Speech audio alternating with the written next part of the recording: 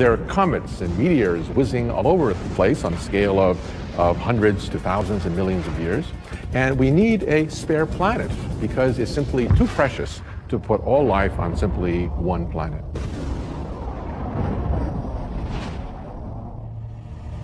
In the vastness of space, there's one destination above all others that stands out as prime real estate for colonization. Mars is the grand prize of the solar system. It's the closest planet which human beings can settle. It's the closest planet that has all the resources needed for life and civilization. Mars, the fourth planet from the Sun. It's about half the size of Earth, and at its closest pass is roughly 35 million miles away. The ancient Romans associated its red color with hostility and named it after their god of war. But far from hostile, Mars has the potential to be the most hospitable planet after the Earth. The gaseous outer planets offer no solid ground. Among the inner planets, Mercury is too scorchingly close to the Sun. And Venus, though similar to Earth in size, is baked to 870 degrees Fahrenheit by a runaway greenhouse effect. It also has an atmospheric pressure that would crush any would-be human settlers. Mars does have its own pitfalls.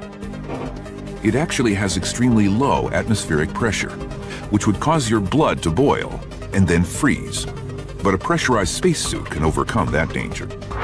And while it's cold on Mars, with typical daytime temperatures 20 to 40 degrees below zero, humans could easily survive wearing proper protection. Most important, the red planet, with its carbon dioxide-rich atmosphere, seems to have the natural resources we would need to keep a colony running. On Mars, we have carbon dioxide from which we can extract oxygen and make fuels from it. There's water vapor in the atmosphere and also in the polar caps. The soil on Mars, the regolith, has the minerals and various compounds we need in order to set up a colony on Mars. Today, Mars is a frozen desert. But photos taken by space probes show clear evidence of erosion. This means that not only did Mars at one time have water on its surface, but also that it may have once supported life. Finding evidence of previous life, even microscopic organisms, might make the difference between whether we establish a short-term base or a more permanent colony there. Long-range mission planning is already underway at NASA. The space agency plans to return man to the moon by 2020 as a stepping stone to a Mars mission. One of the major themes for the lunar exploration is called Forward to Mars. And within that theme, we'll be constantly thinking about how we will operate on Mars. The astronauts will be involved with studying how humans react to the planetary environment, how hard they can work, how much sleep they need, how much entertainment they need, how they will relate to mission control. We need to learn to deal with all of these issues that come with people living in far-reaching environments. An important step in preparing for a long wilderness trip is testing the gear. Setting up everything in a local spot, even in your backyard. Make sure you've got everything you need and it all works. In that same way, setting up a base on the moon is a practice run for setting up a base on Mars. We learn what to do, we learn all the equipment we need and how it works. We get everything working just right. Everything includes versatile robotic machines like Athlete, which stands for All-Terrain Hex-Limbed Extraterrestrial Explorer. Athlete is designed to carry cargo on the moon or Mars. The most important cargo we could carry would be a habitat. That's usually the largest single piece of any human mission. But Athlete can do much more than just haul cargo. Each side of the machine is equipped with high-definition cameras that give a 360-degree view of the surroundings and display it to an operator based either on the planet, in an orbiting spacecraft, or back on Earth. And each limb is like its own self-deploying Swiss Army knife. One of the things it can do is take one of its limbs and grab a tool out of a tool holster and use that tool to excavate. So we have built scoops and drills and grippers and other tools One of the most interesting things is that if a leg were to fail on athlete, the two adjacent legs could in fact grab tools and disconnect the one leg that's failed and amputate it and leave it on the surface. With equipment like athlete, astronauts will be able to establish a long-term base on the moon and test how self-sufficient they can be. Only then, according to NASA, will we really know if we're ready to go to Mars. The real acid test of our understanding how to live in space will be to take a crew of, say, 6 people, put them on the far side of the moon where they cannot see the Earth and have the psychological disadvantage of not being able to connect to the Earth, and see if they can exist for a year on their own with the systems that we designed for them. If we're able to actually do that kind of a test and experiment, then I think we will have checked the box that, yes, we're ready to move out into the solar system and settle more difficult regimes such as the planet Mars. The moon's close proximity to Earth, about 240,000 miles, only a 3-day trip, makes it a convenient proving ground. But its environment is vastly different from Mars. Mars compares to the moon as North America compared to Greenland in the previous age of human exploration. I mean, Greenland was closer to Europe. Europeans got there first, but ultimately it was too poor an environment for a new branch of human civilization to really develop it. Same with the moon. The moon is closer to the Earth. We got there first, but as a place for settlement, Mars is a much better place to go. Mars has more water and other useful natural resources than the moon. It also has an Earth-like day-night cycle that lasts only about 40 minutes longer than ours. That's why the Mars Society, an organization of scientists, researchers, and NASA personnel, thinks we should skip the moon entirely and head directly for a rendezvous with the Red Planet. Mars Direct is a plan for sending humans to Mars without the need for futuristic science fiction spacecrafts and without the need for a lunar base. The Mars Direct mission plan proposes 2 launches. The first sends an Earth Return Vehicle, or ERV, to Mars. Land us on Mars, and then you run a pump and you suck in the Martian air, which is mostly carbon dioxide. And we react that carbon dioxide with a little bit of hydrogen that we brought with us from Earth to produce a large supply of methane and oxygen rocket propellant. So now we got a fully fueled up Earth Return Vehicle sitting, waiting for us on the surface of Mars. The second launch sends a crew habitat module to Mars. After conducting their mission on the Red Planet, the astronauts board the ERV to return home and leave behind the habitat module. Each time we do this, we add another HAB module to the base. And after a few missions, we've built the beginning of the first human settlement on a new world. There is nothing in this that is beyond our technology. It's simply a question of having a little bit of moxie, a little bit of will. But to skeptics, the Mars Direct mission plan is a non-starter. If we tried to go to Mars directly, the first step would be something like 20 years of preparation and testing, and at that point, the public will get very bored with the idea of going to Mars. We believe that we can get to the moon in a time frame where the public will be heavily engaged in human exploration of space, and that will enable us to get to Mars in some sense faster because we'll have more confidence and we'll have less risk to human life. Getting to Mars, whether by direct mission or only after further lunar exploration, is just the first step towards colonizing the planet. But getting there will be as challenging as living there. Surviving the journey will be the ultimate test of human endurance.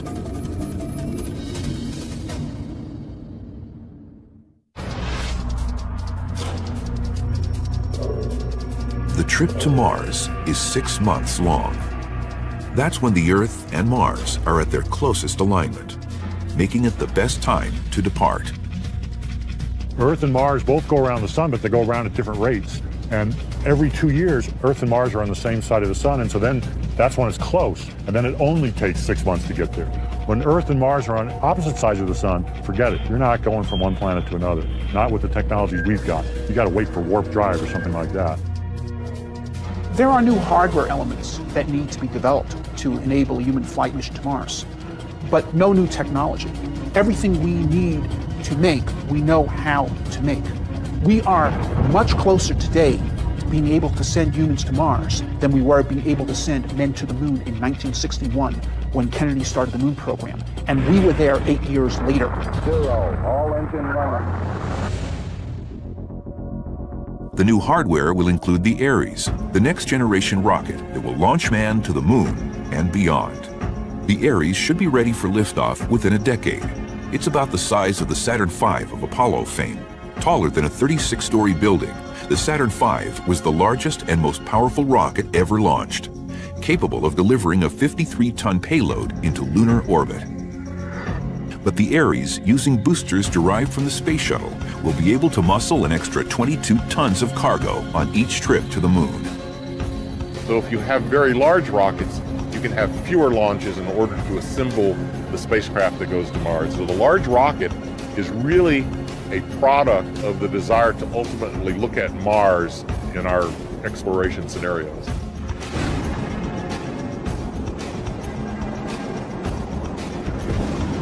New hardware will also include Orion, the crew vehicle. It will be more than 2.5 times the volume of an Apollo capsule.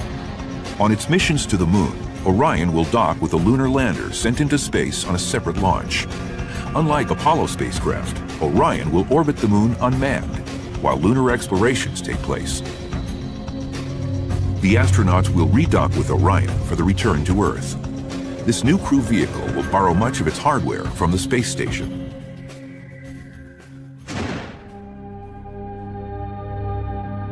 And this is a place where few tourists come, so basically... In 1997, retired astronaut Jerry Linenger spent about 5 months, nearly the length of time it would take to get to Mars, aboard the Russian space station Mir.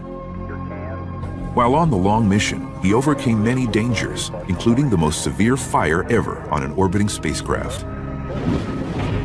A chemical leak ignited a blaze that lasted 90 seconds, threatening the crew. I've processed a lot of the things that I think pretty much saved our lives are these oxygen breathing devices, and during the flare, of course, that had to go on quickly.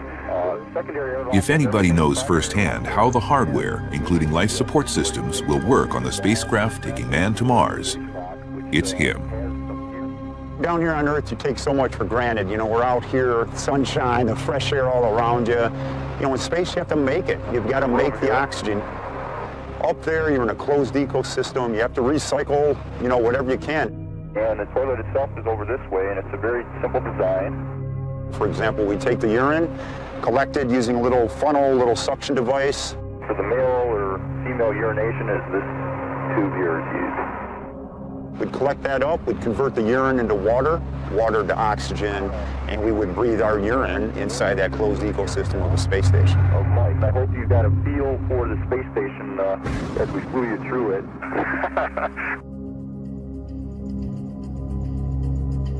New hardware will also provide power from clean, reliable sources. We're going green to the red planet. Solar panels will do the job on the return to the moon. But the longer journey to Mars will require another power source. As we get off to Mars, the solar insolation, the intensity of sunlight at Mars, is only about half that at the Earth. So solar panels are less effective. We may have to think carefully about using nuclear power sources in some of these spacecraft. And in fact, people are thinking seriously about nuclear power sources on the surface of the moon in order to generate long-term power and not have to worry about the periods of darkness on the moon where you don't have sunlight and you have to bring batteries up to store power. But despite all the new hardware, the journey to Mars will still have its share of potential hazards. Just like any trek to an unfamiliar place. Imagine you're on a wilderness camping trip. You leave home, the familiar surroundings that you're used to. You go out on a long trip, potential dangers, hazards, rock slides, avalanches, getting lost, equipment breakdown, all sorts of possible problems. But you want to go anyway. You prepare, you go out. It could be an adventure. It could be a disaster. Going to the moon and Mars is going to be like that too. You leave the familiar surroundings of Earth, you go out in space, potential problems, issues, equipment breakdown, many of the same kind of problems that you might have on a camping trip, the astronauts might face on Mars. It could be a challenge, it could also be a disaster.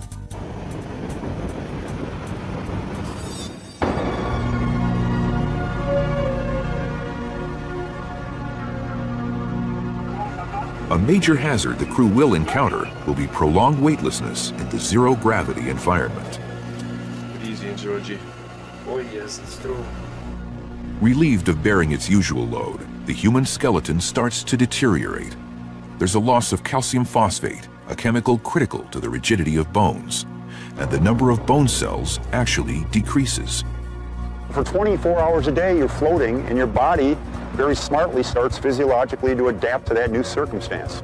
So in order to counter that, try to keep your strength up, I get on a treadmill. At 2 1-hour periods a day, it's about all you can muster up there. In spite of that, came back at about 65% of my pre-flight strength level, a lot of muscle atrophy, and more significantly, about a 14% bone loss. Hips, lower spine. You get up in space, you're floating effortlessly, the bone just keeps dumping calcium. And that could be a showstopper on a long-duration flight. It was only through intense physical training after his return to Earth that Lineker was able to reduce his bone loss from 14% to 2%. The debilitating effects of weightlessness remain an issue that must be addressed before we set foot on Mars, let alone colonize it. Research continues on a possible solution. A lot of people have looked towards artificial gravity, which means you spin the spacecraft up and you end up with a gravity, and that would sort of help load your bones, because when you're in weightlessness, your fluids are shifting, your bones are unloaded, and you lose about 2% of your bone mass per month. It would be a large hurdle because in order for crews to be healthy when they arrive on Mars, they need to be strong for the entire trip. Nobody's ever built a rotating spacecraft before, so nobody wants to be the first person. But most people believe that some kind of artificial gravity with a rotating spacecraft on the way to Mars is actually the way to do the mission. Missions headed for Mars also face danger from solar storms. High-energy particle bursts unleashed from the sun could wipe out a crew if they aren't prepared for the onslaught. So radiation is one of the largest showstoppers in terms of technology that needs to be developed for a future vehicle. The easiest way to deal with that is just make a storm shelter, so that if you can somehow predict when the solar storms are approaching, which you would do with various navigation satellites and relaying them from Earth, then you could get into the shelter and wait it out and then be able to go back into the spacecraft. And then similarly on Mars, when you know that there's a storm coming, you would go into a shelter. The journey alone will make colonizing Mars an unprecedented challenge, but the enormous risks come with historic rewards. No decision is more important than who gets to go. Think you have what it takes to be a space pioneer? Get in line. There are people already training for the job.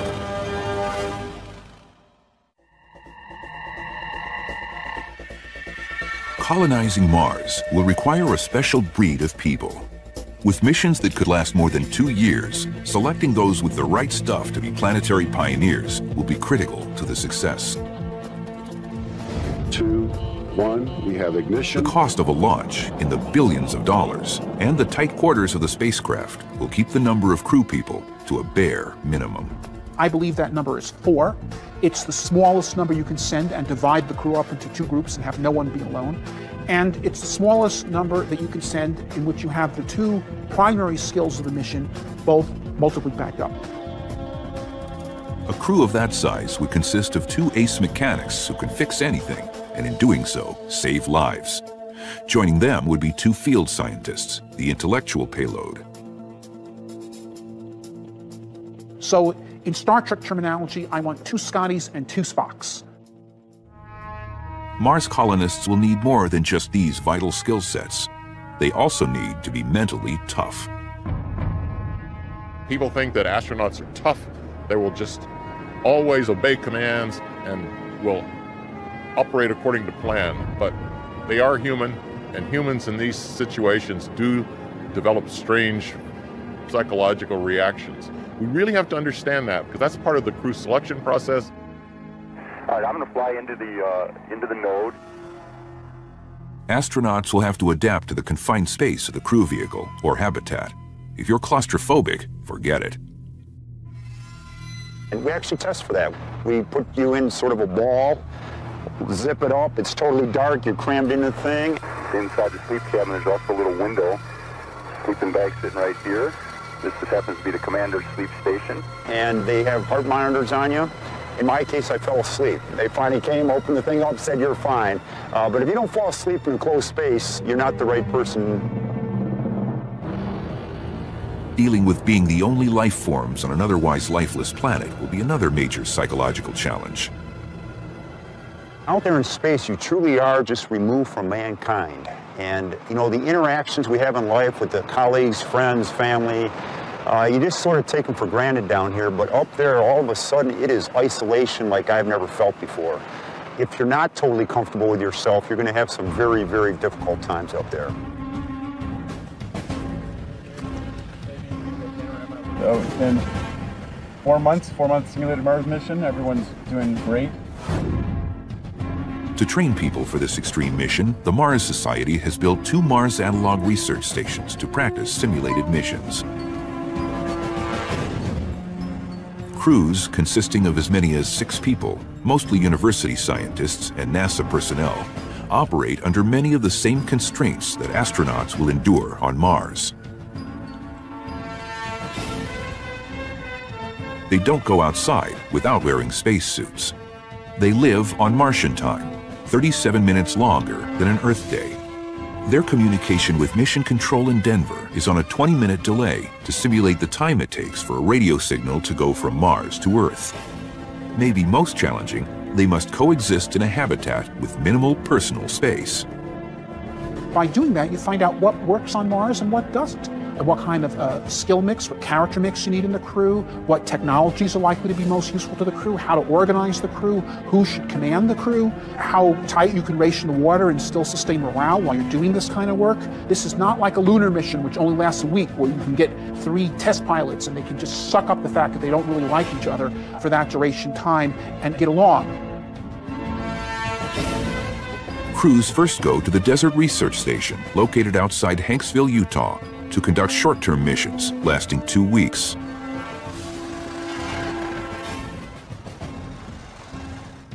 During that time, they perform EVAs, extravehicular activities, such as collecting soil samples for geological study.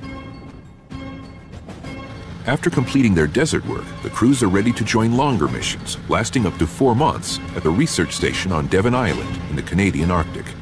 Devon Island is one of the key places that you can conduct Mars research because of its isolation. It's the largest uninhabited island in the world. There are no signs of life around, maybe some bacteria and algae growing on the rocks. And also because the crater formation that the research station is located on is similar to a crater that you would typically find on any planet. There's a lot of permafrost up in the Arctic, and drilling into there looking for microbial life could be a similar experiment to what you would do on the surface of Mars. We're going on our radiation/weather station EVA.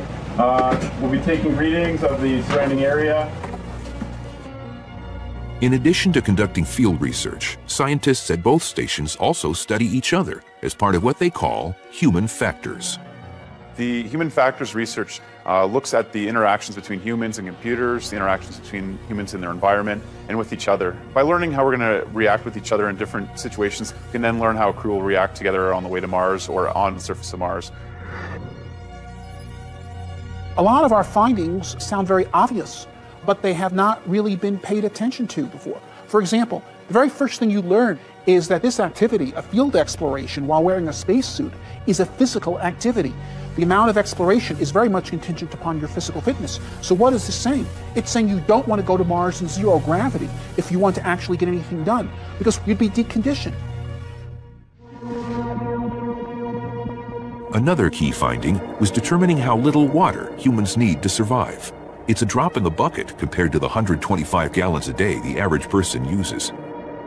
We have found that with careful rationing and with the right kind of crew, we can limit water use down to about 3 gallons a day per person, taking sponge baths every other day instead of showers every day, and carefully rationing it. But if we try to cut the water down much below that, then it does in fact start interfering with morale in a serious way. And this is a very important number to know from the point of view of the engineer designing the mission and how much mass you need to ship. The Mars Society shares data from its Arctic and desert research stations with NASA. The space agency will study the findings as it plans a future base on Mars, the next step to colonizing the planet. See you soon. Space.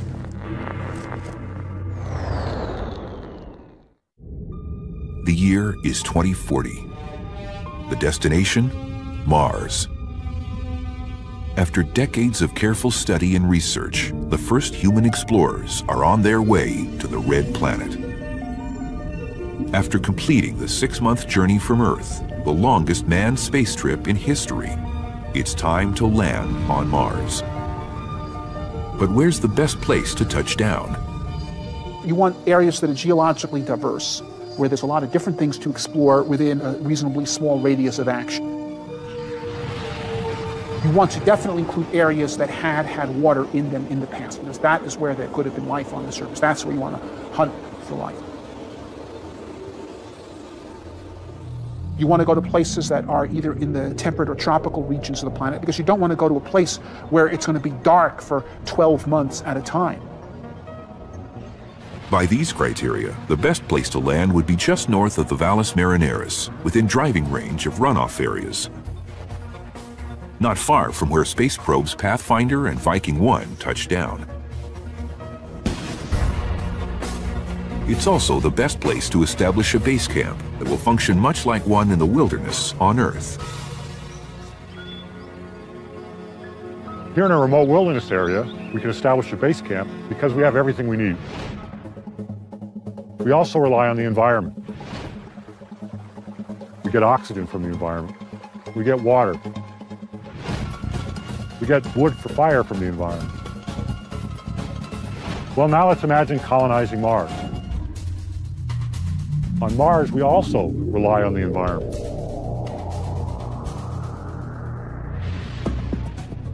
Colonizing Mars is going to require using the oxygen from the Mars atmosphere that we could derive from the carbon dioxide, growing food on Mars, getting water from the atmosphere on Mars. The same mix of resources from the environment and material that we've brought with us is what's required to allow us to successfully colonize space. Once the base has been established, the primary objective of early missions is to search for evidence of life in the past and the present. Using radar, astronauts attempt to locate groundwater within a few hundred yards of the surface, then bring it up with drilling rigs. Samples will be studied under microscopes in the crew habitat to see if they contain evidence of life. If the planet proves capable of supporting life, then it would be viable for astronauts to construct greenhouses and cultivate crops using Martian water, soil, and sunlight. As they search for life, these pioneering astronauts will have to contend with the one force that could bring the lofty ambition to colonize Mars back down to Earth. That's gravity. The gravity on Mars is 1/3 the gravity on Earth. We don't know if that's enough gravity to allow for healthy bones and muscles. If Mars gravity is not suitable for human long-term survival, then it may become a place we visit. We may go there for a week or so. It's a tourist attraction, but it's not a home. And so that's a fundamental question that needs to be answered. Is 1/3 gravity enough gravity for us to live biologically fit lives? My guess is the answer is yes, but we have no direct data, so we can only guess. Discovery and Alpha, capture confirmed. And ISS is in... Getting direct data will be vitally important. Houston, copy. So will communicating it to Earth. The lag time in radio communication between the Mars crew and mission control, as much as 40 minutes depending on planetary alignments, will affect how the astronauts conduct their research. It certainly means that the Mars crew is going to have to be a lot more autonomous than you could have with human crews on Earth orbit or on the Moon. You're not going to be talking to the Mars crew, okay, now step 2 steps to the left and head towards the rock. They are going to have to make their own decisions, and I think more generally the Mars mission is going to have to be led from the front, and that the commander of the Mars mission will be in the Mars mission, and rather than have mission control, we will have mission support on Earth. Good luck. Back to work now. Back to work, all you guys. The habitat that will house the astronauts offers a preview of structures that could form the first settlement on Mars. As proposed in the Mars Society's direct plan, the initial habitat will be the crew vehicle itself. The tuna can, as its proponents call it, is about 20 feet tall and 27 feet in diameter. It has 2 decks, the upper level for cabins and a common area, the lower one for lab and workspace. We have found in our field work that while these are tighter quarters than most Americans are used to living in, they're not that bad. You don't really feel that crowded. We tend to keep the private bunks very small so that we can maximize the public space, the wardroom where people hang out. If you've got a healthy crew where the people want to associate with each other, then this is clearly the best way to ration the available space.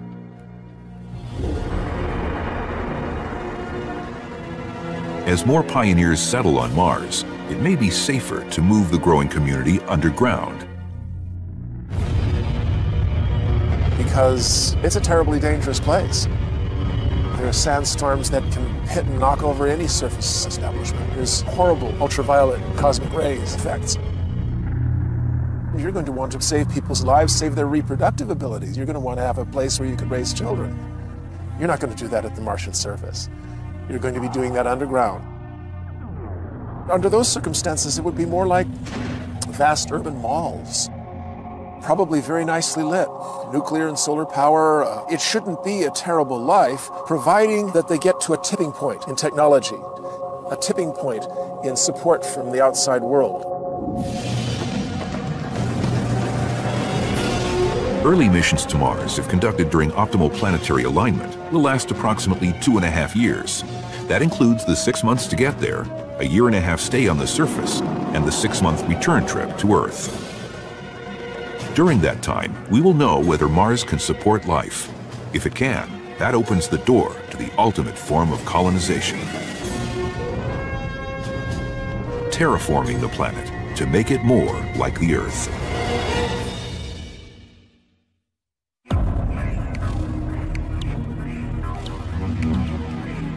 Once humans establish a self-sufficient base on Mars, the next major advance in space colonization, say advocates, will be to terraform the planet, a process that will make Mars Earth-like. Wherever humans have settled, they've remade the environment to suit their needs. Mars may not be any different. Terraforming is perhaps the ultimate way to create a new Garden of Eden in outer space. And how would we do it? Take a look at Mars. Mars is a frozen desert. First, we would have to raise the temperature. We know how to warm up planets. We're doing it right here on Earth, where it's not a good thing. Whereas on Mars, it would be a good thing. So in fact, we could do the same things we're doing on Earth, putting in the atmosphere greenhouse gases, which would cause the planet to warm. On Earth, that would be pollution. On Mars, it's medicine. Calculations have shown that the amount of greenhouse gases that we need to introduce to Mars are reasonable. They're not really way beyond what we can imagine to produce. But the amount is also too large for us to bring it from the Earth to Mars. That means that those gases have to be produced on Mars. We would need to set up factories to produce those gases and release them into the environment. These factories would combine elements taken from the Martian environment, convert them to non-toxic fluorocarbon gases, and vent them into the atmosphere. Experts estimate in about 100 years, these greenhouse gases will have terraformed a cold, dry, dead planet into a warm, wet, life-supporting world. It's interesting to think about what would Mars look like after 100 years of warming. It would be bluer than it is today. You'd see large patches of water. You start seeing little fringes of green around the margins of these blue areas. And then with time, this infestation of green would move away and up and into the mountains. And eventually, you'd see a world of blue and green with little islands of red that remain, almost like national parks preserved. Then in the first stages of terraforming, the temperature will rise and also the atmospheric pressure will rise. That will mean that humans will actually be able to go out just in suits that really press down on their skin in order to recreate some pressure and with an air mask. And that would really make it much easier to go outside. It would probably take quite a while for Mars to become really a place like this, where we're in a greenhouse at the Los Angeles Arboretum. It would definitely take a while before we have such a paradise as this. But we can start from very basic algae, mosses, maybe grasses. While this is going on, genetic engineering of the people themselves can also be taking place, so that you are breeding in, either through selection of your offspring or possibly even genetic manipulation, generations of citizens who need less gear when they go out on the Martian surface. Their skin is less fragile to the ultraviolet, to the low density atmosphere. And eventually they just need their respirators less and less. As the atmosphere increases, so does their ability to meet the atmosphere halfway. And these will be the beginnings of the true Martians, the people who could actually make this world their own. NASA itself is not interested in terraforming planets, partly because it sounds very science fiction-y, but partly because there are real ethical questions involved. You will find a lot of people who believe that human beings should not go into space because we will just destroy things in the way that we've destroyed our own planet, and that we need to preserve the moon and Mars and the other planets the way they are for scientific investigation. Whether we should terraform Mars is an issue for future generations to resolve. It's a very distant point on a space colonization timeline that could begin with this generation. The one thing that we can probably predict is that we will see ourselves in other places of the solar system than the planet Earth. Space colonization will be driven by the normal processes that we've seen over human history of expansion of people from one place to another across frontiers. Space is another kind of frontier. It's a technologically challenging frontier, but the human species has been extraordinarily resourceful over its history in its ability to adapt and to overcome challenges like the frontier of space. My son, maybe someday he'll follow in Dad's footsteps. And I would be awful proud knowing that you blazed the trail. And, you know, he can do it. You know, next generation, who knows where they'll be.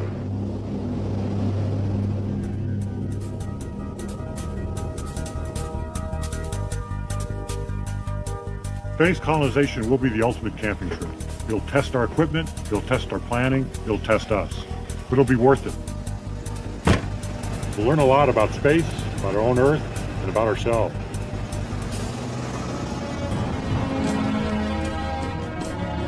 Whether it happens on Mars or somewhere else, maybe even beyond our solar system, space colonization won't be driven by the desire to plant a flag, but rather a seed. In the future, when we gaze into the heavens and ask, is anybody out there? The answer just might be, yes, it's us.